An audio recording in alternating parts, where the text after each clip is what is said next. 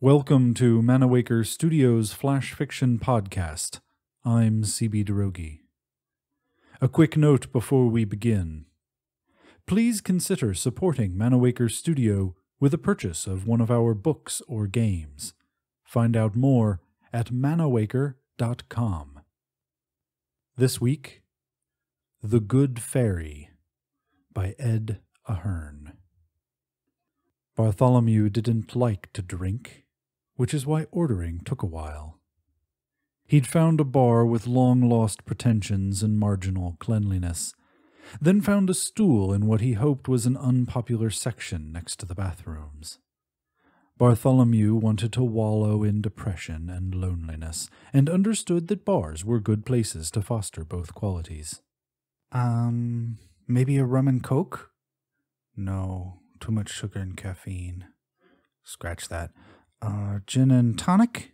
I hate the taste of juniper. Vodka tonic, that's it. Vodka tonic. Whatever. The bartender sagged pretty much all over. Cheeks, jowls, arms, belly. Bartholomew suspected that the man's ass sagged as well. The shot was poured with sloppy indifference, and the glass overfilled from a multi-mixer dispenser. It tasted like rubbing alcohol. Perfect, Bartholomew thought. I can go blind as well.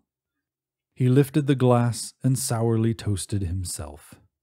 Men lost their wives half the time, lost their jobs a few times over a career, and lost their health a little while before dying.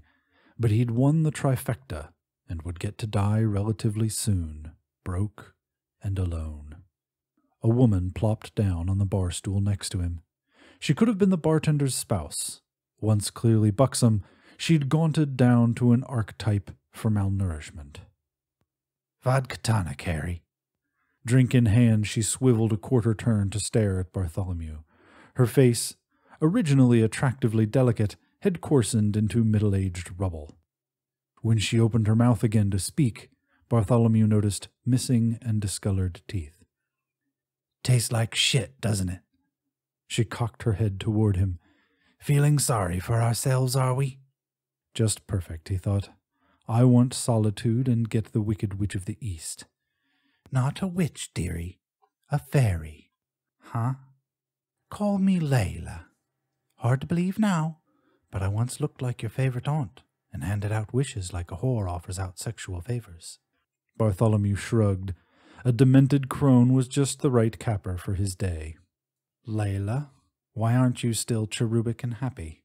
Giving people their heart's desire should make you smug. Not so much. Forcing someone into a relationship in order to satisfy the wisher's infatuation inflicts pain. Ditto for money. It has to be stolen from someone else to provide the requested riches, often from people who starve without it. Nothing is free. The wisher's pleasures are usually transient, but the pain and suffering they cause is permanent. It tears me up. I developed some bad habits trying to cope. Booze, crack, crystal meth. Still got 'em. I'm here because you unwittingly called for me. But you need to think things through. Your job sucked. You knew it. You were just too timid to leave it. You haven't felt anything for your wife in over a year, but didn't want to give up the subsistence sex that passed for affection. You're sure you're going to die, just a little sooner rather than later. The ravaged woman seemed to glow, not with the pearly white luminescence Bartholomew had imagined for fairies, but with the distorted tints of a cheap motel sign.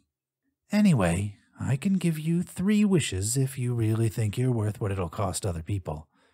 You called me, and it's still your call. The woman's eyes were bleary, but held a soft vulnerability. She'd suffer with his demands.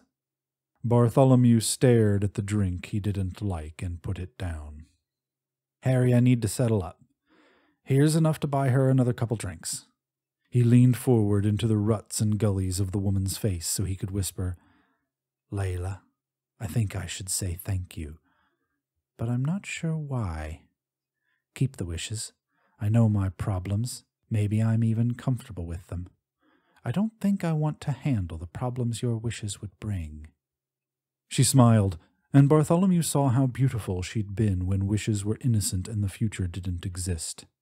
He slid off the bar stool and left before the image could fade. This has been The Good Fairy, written by Ed Ahern, and first appearing in Rampant Loon. The Flash Fiction podcast theme song is by Kevin MacLeod. I'm CB Derogi. Thanks for listening.